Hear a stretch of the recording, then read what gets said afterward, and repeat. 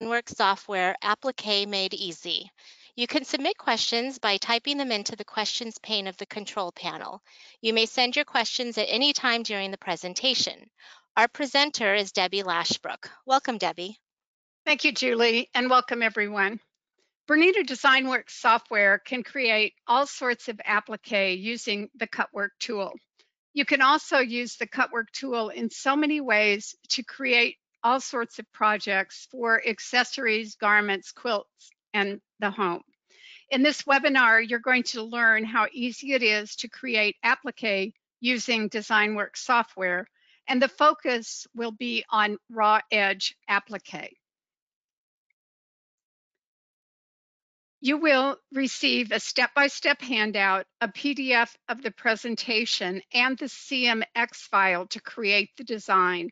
All these will be posted on the website following the webinar, and that's bernina.com.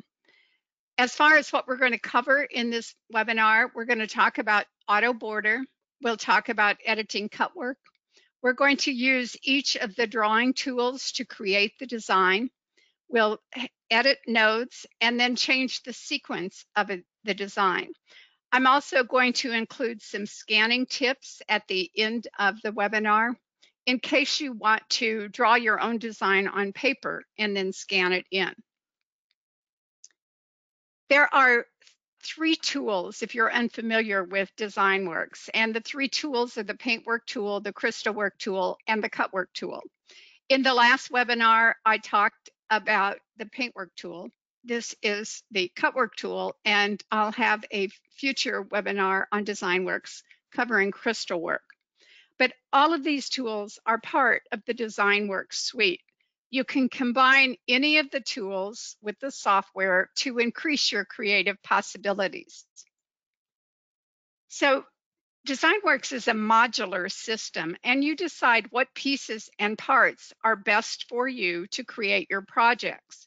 After deciding which components or which tools you want to use, you can purchase a code card that will activate that component of the software.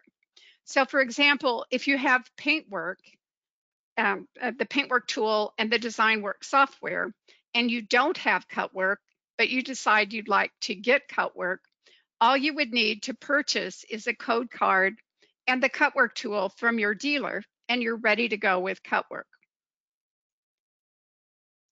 CutWork has 4 different cutting directions that are programmed into the design as color stops. And just as an embroidery machine will stop to have you change threads, the machine stops so that you can change the dial on the CutWork tool. And as you work around a design with all 4 of the positions, you will have a cutout object. As I mentioned, CutWork will do all sorts of different kinds of applique. With most types of CutWork, you need 2 files, and the first file is used for cutting the shapes. And you can see over here on the right, the CutWork tool is going around and cutting out these shapes. So that's one of the files. And the fabric has been backed by a double-sided sticky so that you can peel the paper away and then add that to the background fabric. The second file that you need is a stitch file, and this has a placement line that will show you where to place that cutout piece. After that stitches, you'll place the cutout piece on your fabric, and then you will finish the stitching with a cover stitch.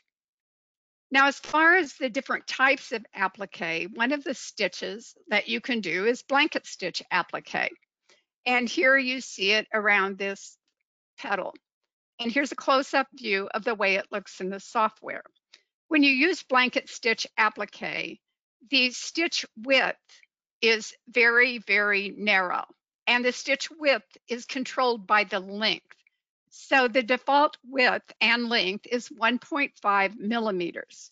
So whenever you do apply the blanket stitch, you'll want to go into object properties and increase the length and thereby increase the width.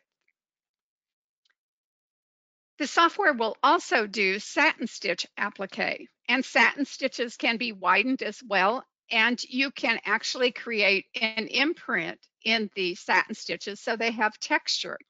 There are 195 different satin stitch patterns that can be used.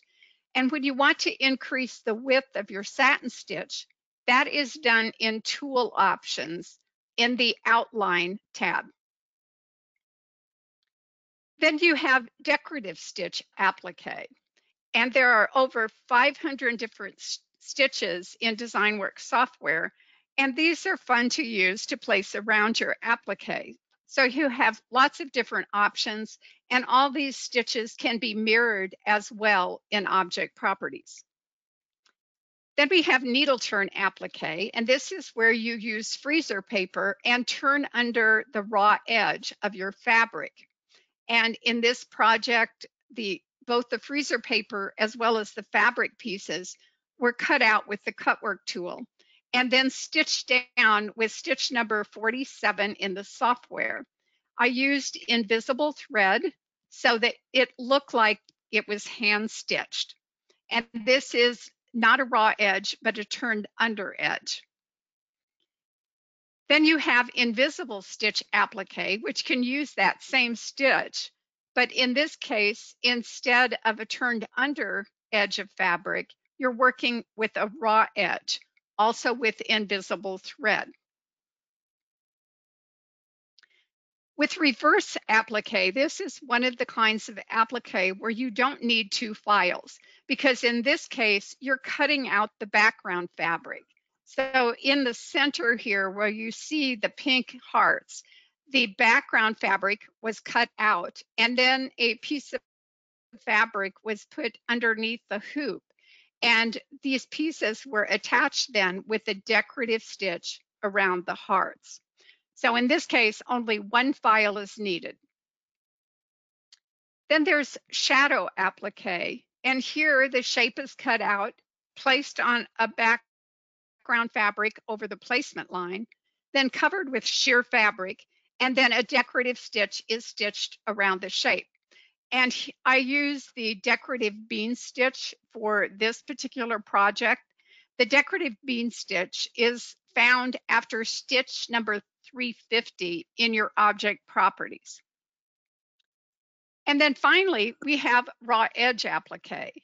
And with raw edge applique, the tack down stitch is set inside the applique piece. So in essence, the edges are not treated at all, and the edges can fray. You can use either a regular just basic stitch, in this case I use the triple stitch, or you can use a decorative stitch. Don't forget, you can do applique letters as well, and applique monograms. Now the beauty of the CutWork tool is that you can cut out multiple pieces at the same time.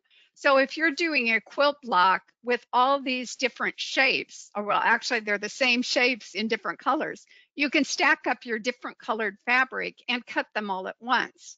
Likewise, for all the leaves that are the same shape, they can be cut all at once. So it's really a very efficient process. There are lots of different ways to create applique. First of all, some of the design cards by OESD have ready to stitch designs that include CutWork files. So you can use your CutWork tool to cut out the applique pieces to use with those designs. You can also create applique from pictures in the software. And you can create applique from embroidery design files that don't have a CutWork file. You can scan applique patterns and create your own applique, or you could draw your own applique patterns. So that lots of different ways to create your applique. Now we're going to look at object properties in the CutWork to talk about some of the properties that you can add to your CutWork file.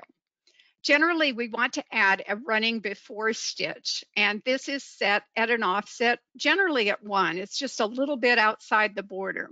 This helps hold the applique piece in place so that you get a better cut. You can change the number of passes, you can change the length of the stitch. Generally, those are going to be used at default settings. You can also add a running stitch. Now, this running stitch occurs after the cut piece. So you can choose a lot of different decorative stitches. It's not used as much because think about the running stitch stitching, or the running stitch stitching after the cutout piece. So if you do check this, realize that you're going to have to bypass the cut stitches or the cut file parts of the design in order to stitch the running stitch before the piece is cut out, because otherwise there's nothing holding that cutout piece in place. You can change the type of stitch, you can change the offset, you can also add a net fill to your cutout area, and you can add a satin serial. So there's lots of different things that you can do in the CutWork object properties. In the Applique object properties, which is in the Fill tab, you can change the offset, which is the distance that the design is going to be from the object edge. You can change the E-stitch, which is a blanket stitch. It's called E-stitch in this software, to a zigzag stitch. And the default is the blanket stitch. And then cleaning refers to how the fabric or how the applique fabric will be added. We'll get to the details of that in a minute. So here's the offset. And you can use a positive value, which puts the stitches outside the object, and a negative value, which brings them in. The range of offset is from -15 to +15, and the default is 0. So in essence, at a 0 default, the applique stitch, and in particular, this satin stitch that you see here, is going to straddle the cut edge of the fabric. You can also use the offset value when you're working with reverse applique. Then two types of basic cover, the E-stitch, which is the blanket stitch, or the zigzag, as you see here. Now, if you don't want to use one of those stitches, you can delete or select the outline tab and then replace those stitches with either a satin serial, which is a closer together than the zigzag, or one of the decorative stitches. With applique cleaning, you have 3 different choices. You have during embroidery, after embroidery, or laser cut. Laser cut is what you choose if you're going to use the CutWork tool. And then during embroidery you're going to take a pair of scissors and cut the fabric with a pair of scissors after it tacks down. And then after embroidery would be if you want to do raw edge applique.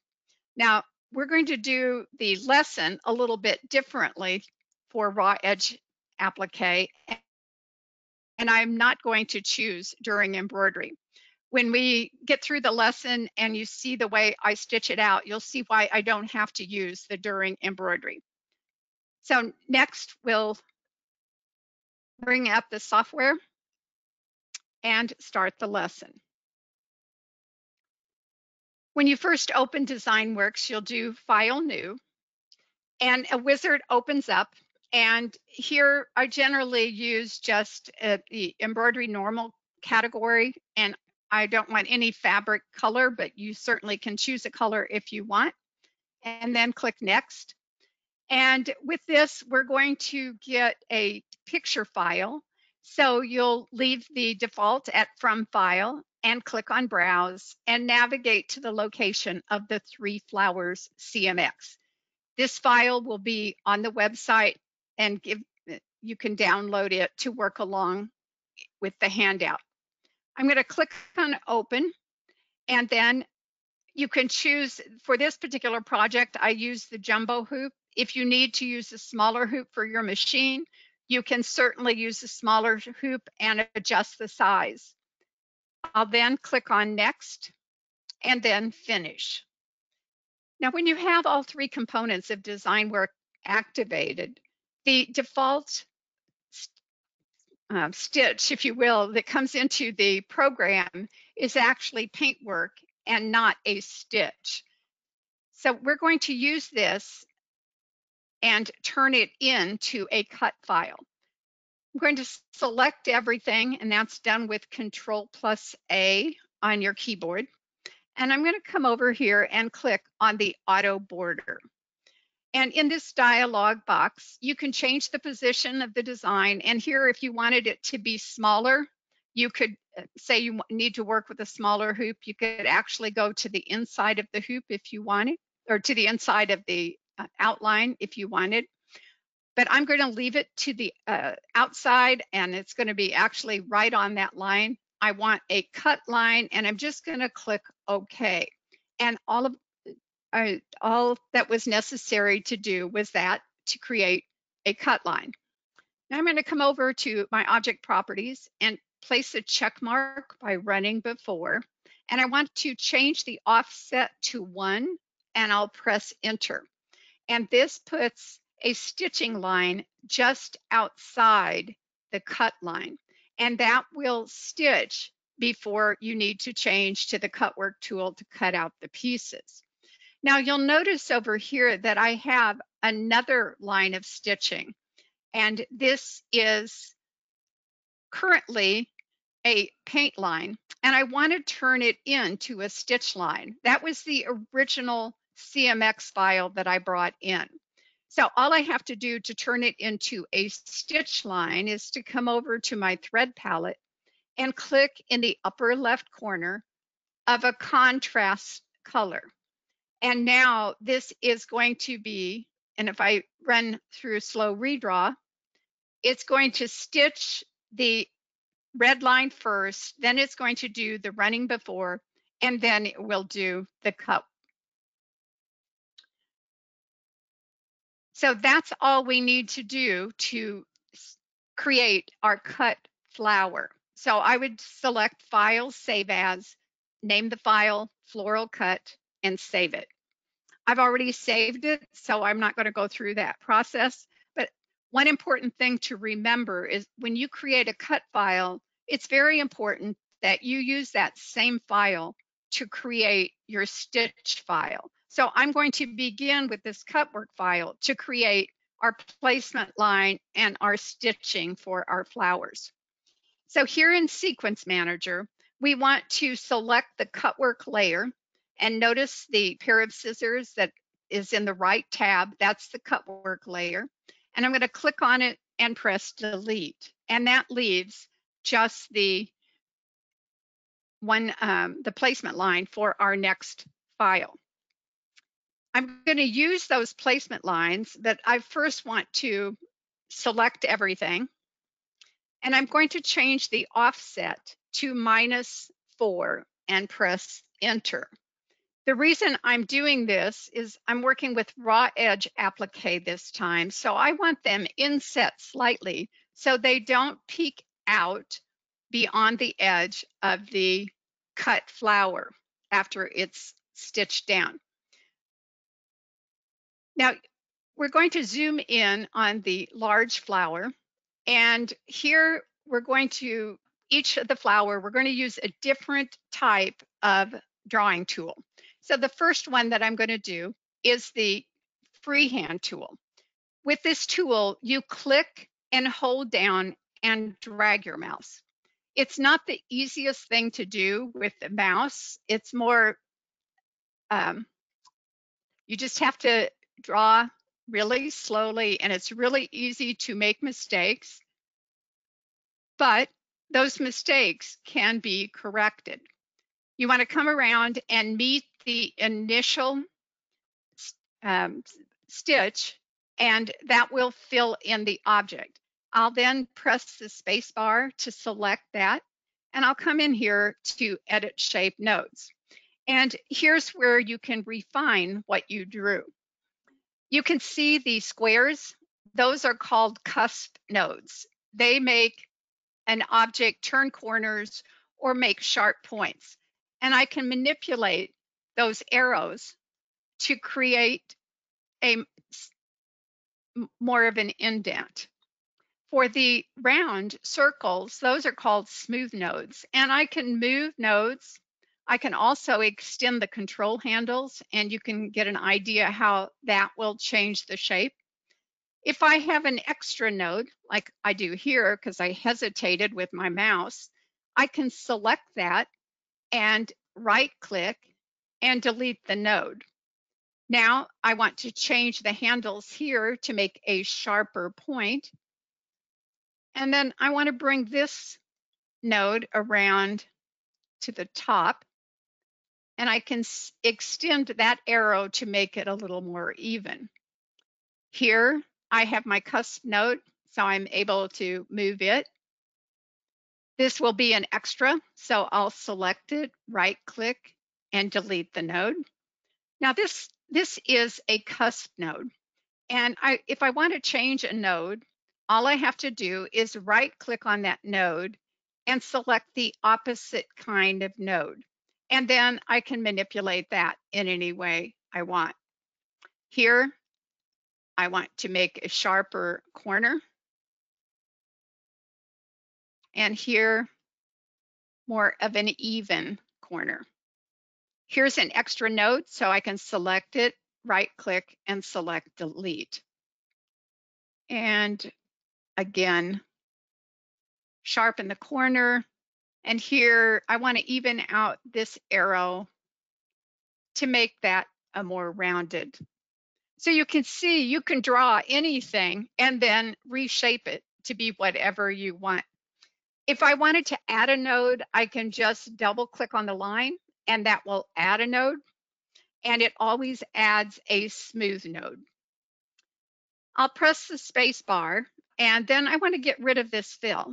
And one of the ways to get rid of the fill is to come down here, and it is a painted fill. You can see by the paint bucket here. I'm going to click in the lower right-hand corner of that square, and now I have a stitched line. For the next drawing tool, we're going to use the Create Bezier shape. And to me, this is one of the hardest drawing tools to use. It takes some practice, but keep on practicing and you will get the hang of it. Here, I'm going to click at what would be an indent. And then I'm going to release the mouse and come up and click and drag. And when I click and drag, I start to make a rounded line.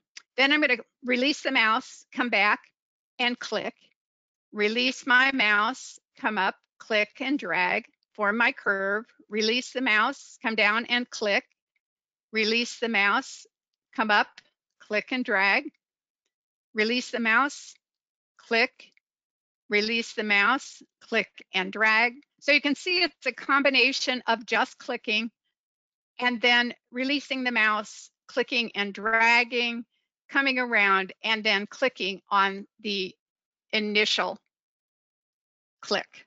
So I'm going to press the space bar. I can edit this as well. I have less editing to do with this. I can move the points, but you can see I don't have any extra clicks with this. So sometimes the Create Bezier tool is a little bit easier to use because you'll have less editing to do. I'll press the space bar to select, and then once again, eliminate the fill. Now we'll come down and we'll use the outline tool. Now with the Create Outline shape, you do a combination of shift and clicks and just a click. So whenever I want a cusp node, I hold down the shift key and click. Then I release the mouse and come up and click, and I'm dragging to form the shape. I come down, shift and click, and then I come up and click and drag. And then if I click and hesitate, I can also make a cusp node. You can see I didn't hesitate quite long enough. I can backspace to erase a click and then click and hold, or use the shift key and I get a definite left click or a definite cusp node there. Click, drag, click, and again, I'll just show you how to change that node. I'm going to click and then I'm going to shift and click again to make the cusp node, and then I'll come back and click on the original point. Press the space bar, go up to edit shape nodes, and here it's okay to have this rounded edge if you want, but if I do want it to be a pointed shape, I right click on it and choose cusp node, and then I can move my arrows. So editing in this software is easy to do. And again, you have the arrows that you can move, and you can rotate arrows, you can lengthen arrows, you can shorten arrows. And when you're done, press the space bar. Another way to eliminate the fill is to go to the Object Properties fill bucket and click on None. So any of those methods will eliminate the fill. Now I want to change all these shapes, and I want to use the same color. So I'm going to select them by holding down the Shift key and clicking on the line.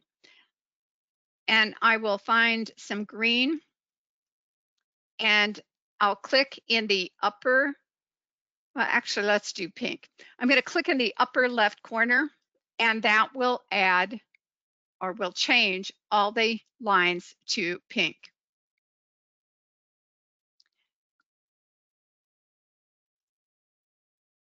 I'm going to select them again. And while they're all selected, in tool options, I want to make sure that I have proportional checked, and I'm going to duplicate those. And then I'm going to change the scale to 80% and press enter. And then while they're all selected, I'm going to choose a different color. You've got your scroll arrows on either side, and you just click in the upper left corner of a color chip. Make sure you're doing threads palette, not brushes, because this is going to be stitching, not painting. And then when you deselect, you can click on each one and move it in within the other object. It's still okay to reshape if you decide that you would like to change that copy a little bit and make it a different shape. So you drag it in so that they are all inside. So we've got our 2 lines of stitching. Now I do want to select them all. And if I want to select by color, if I come over here to my threads palette, if I right click on a color chip and select by pin color, it's going to select all those that are the same color. And let's say that I wanted to change the type of stitch. Right now, it's just going to be a regular straight stitch. I used a triple stitch on mine, but you can certainly choose a different type of stitch if you wish and add a decorative stitch instead. I also need to do that with my other color. So I'm going to select by pin color and select the triple stitch. So what I have now is a placement line stitching, and then 2 stitches that will serve as a tack down for the applique shapes. Next, I'm going to create the stems. And with this, you can use any of the tools that you want. I'm going to use the freehand tool, and I'm just going to click and drag to draw freeform stems. That's the danger of using the create freehand tool. I can undo that.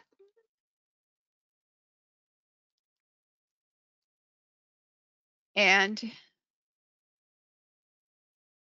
they are combined. So I'll just reshape that. So I'll do one more, and then I'll select them, and I want to reshape. And here I want to delete this node to make that short. And here I'm going to delete this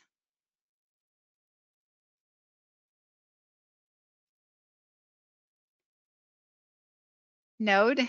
And if I want to extend this, I can. So you have these same editing tools when you work with just straight lines as well. I'm going to hold down the Shift key and select each of my lines.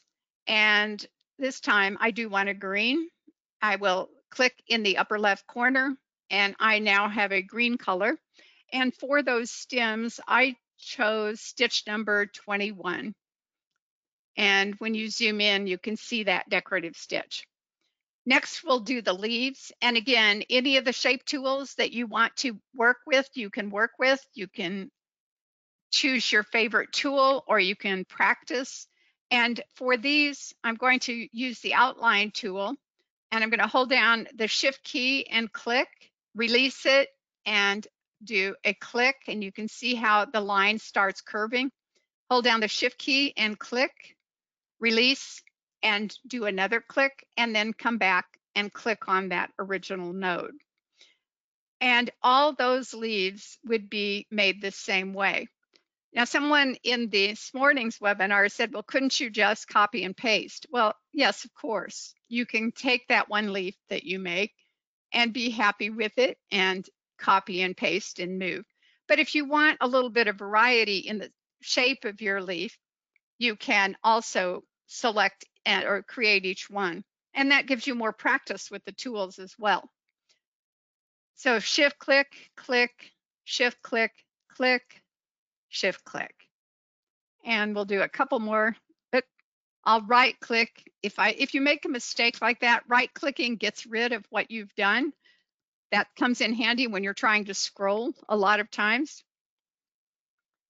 Shift click, click, Shift click, click, and Shift click, and then one more smaller leaf.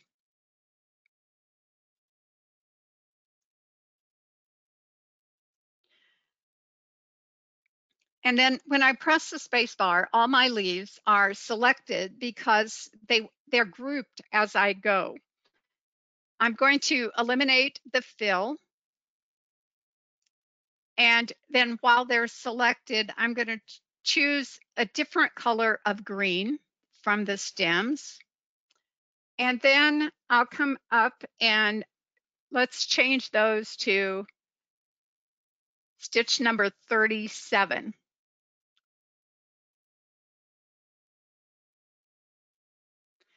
Then while they're all selected, again, I'm going to duplicate them. Proportional is still checked. I click on duplicate, and I'm going to make these a little bit larger, and I'll press enter. Now you can see I've got stitches running from leaf to leaf, and this means that they are combined. So when I click on one, it's going to select them all. If I want to change this type of stitch for everything, I can come in here and click on a stitch, and it will convert all those duplicate leaves into a different stitch. But to move them, I need to break them apart. So I can right click and select break apart. And you'll notice how those jump stitches disappeared on the screen once I broke the objects apart. Now these smaller leaves all have jump stitches still. So when I click on them, they will all be selected. And if I want to break them apart, I can right click and click on break apart, and those will go away. These two stems are grouped, so I can select those and right click and break apart. That way I can move individual objects. And here, if I rest my cursor to get the four-pointed arrow, I will move each of those leaves back into position. And as I'm doing this, if I decide, I want more variety there, all I have to do is come over and click on a different stitch.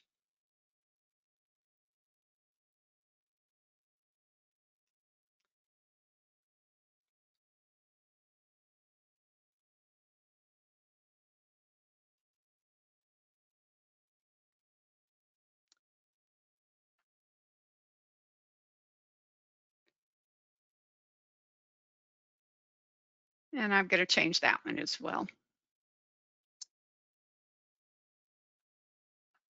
So now we have our final design, but it's not exactly in the sequence that it should be. And remember, you can always watch slow redraw and click on start, and you can see that the placement line stitches first, then the tack down, and I'll speed it up a bit. And then finally, the stems and the leaves is going to create the design in the order that I created it. Well, sometimes that works, and sometimes you might want to change it. And in this case, it could be left that way. But if I want to change the stitching order, I can click on Auto Sequence Control, make sure that nothing is selected, and click on OK. And this will break the design into layers. I can click on Group by Color, which is that first paintbrush icon, and that will simplify my trays. Now, let's say I wanted the stems to stitch first and then the leaves. I just click and drag to rearrange the sequence. This design is then ready to save as the stitch applique, and then it is going to be sent to the machine through the export icon.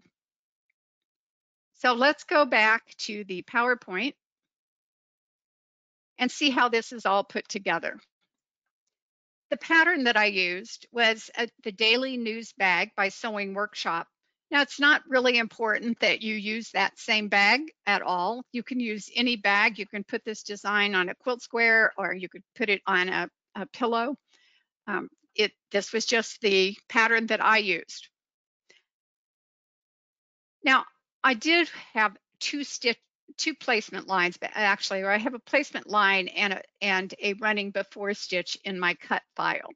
And I use this a lot of times when I want to use separate colors of fabric for each of those areas. That way, I don't have any waste in the fabric, and I know that I'm going to be spot on when I cut out my fabric.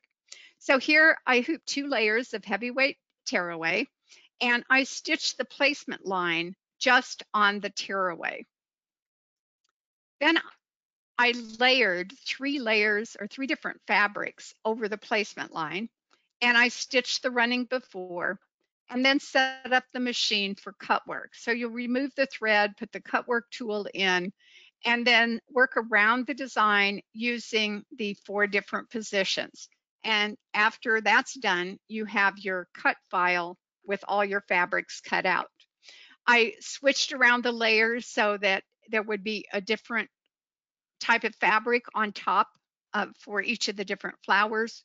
I hooped the background fabric over tearaway stabilizer.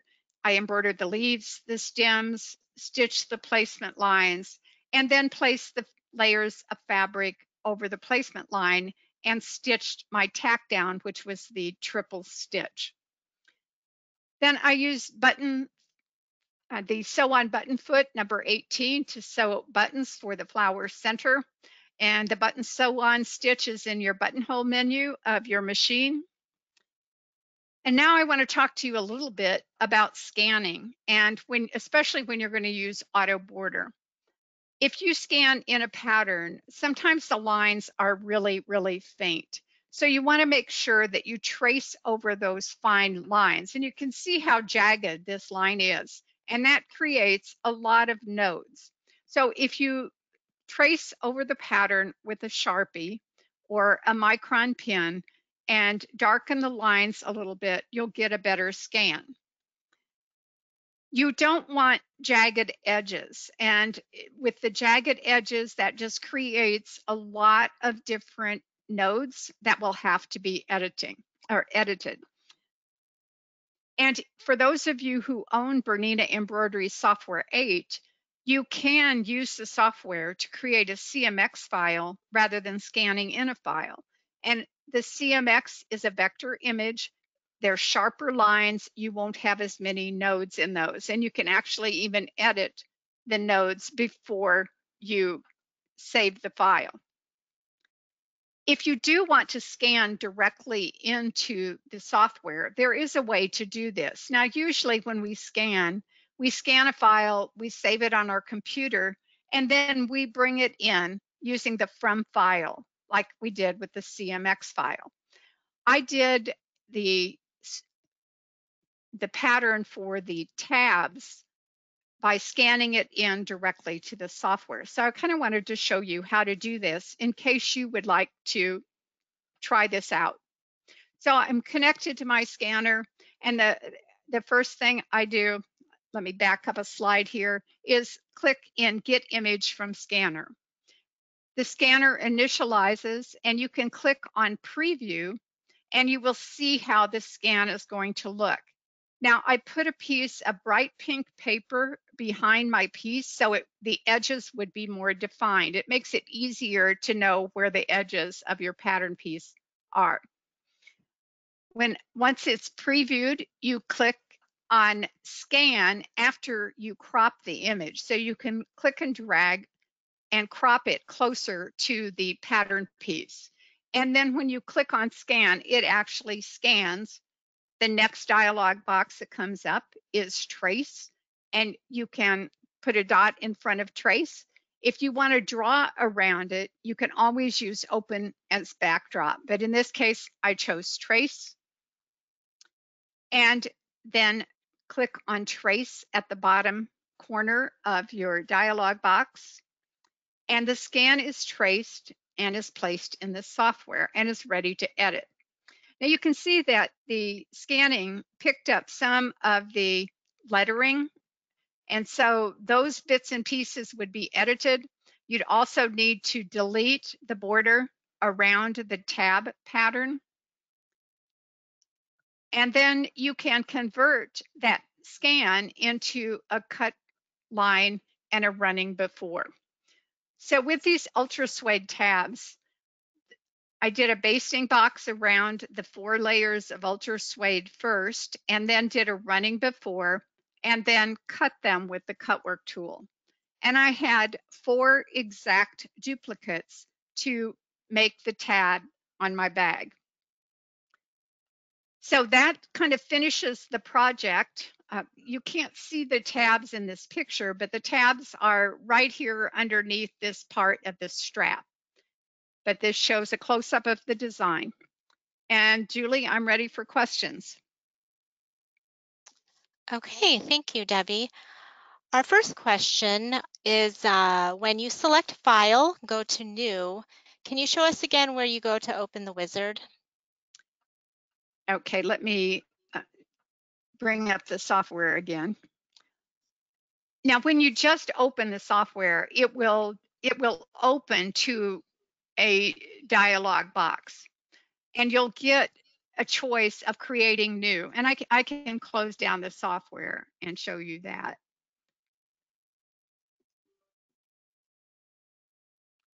So once it opens, the wizard automatically pops up. I'd already opened the software. That's why I didn't get this dialog box. But I have create new selected. So I click on next, and the next dialog box in the wizard is where I select fabric. Okay, great. On the part where you are drawing and tacking down the applique, can you copy, reduce, and paste? Sure, but then you wouldn't get the experience of trying all 3 drawing tools. But yes, you can do that. Okay. But that's why I did it differently on each one, because I wanted to show you each of the 3 tools. There's usually a method to my madness. Okay. And then we have a lot of questions on the Bernina software, the Bernina Embroidery Software 8 versus DesignWorks. The first one, can you use the CutWork tool in Software 8 the same as you use CutWork in DesignWorks? Yes. Okay. And also, are any of the DesignWorks stitches offered in the embroidery softwares? No, they're all different stitches. Okay. Can I do this with Bernina embroidery software and a CutWork tool only? Yes, you could create it in Bernina embroidery software, and of course the handout's not going to do you much good because the handout is written um, for DesignWorks. But yes, you certainly can create it in Software 8. And I have CutWork in both options, of course. And for those of you who like to use the Paintwork tool, I I use my CutWork when I'm designing paintwork designs and want to cut out a paintwork design. I just stay in DesignWorks and use the cut option there. If I'm designing an embroidery design and using CutWork, I stay in the embroidery software. So it depends on whether or not you see yourself working with paintwork or crystal work. I don't think it's bad to have both options. If you have the tool and you already have DesignWorks software, then it really is just the purchase of that CutWork code card. Great. Can you transfer stitches from DesignWorks to your Bernina embroidery software? You bet you can. It's a complicated process, but it certainly can be done, and they can be entered into embroidery software as a pattern, and then you'd have access to those in embroidery software. Okay. Would you like a webinar on that? That sounds like that might, yeah, be a good webinar in the future. Yeah, it would be Yes, something that could be done as a webinar. they're saying yes, please.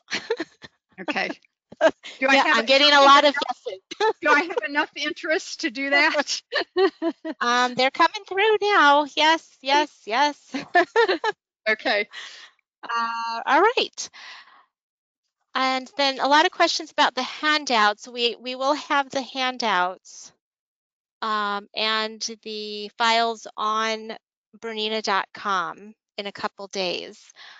Tomorrow, you will receive a follow-up email from GoToWebinar with a recording of the webinar. Also, in a couple days, the webinar and the handouts will be on Bernina.com. Just go to Learn and Create tab at the top right, then click on Classes, and then Webinars. If you have any other questions or we were not able to answer a question tonight, please email me or Debbie. On behalf of Bernina, thank you for joining us today. Thank you, everyone. Have a good evening.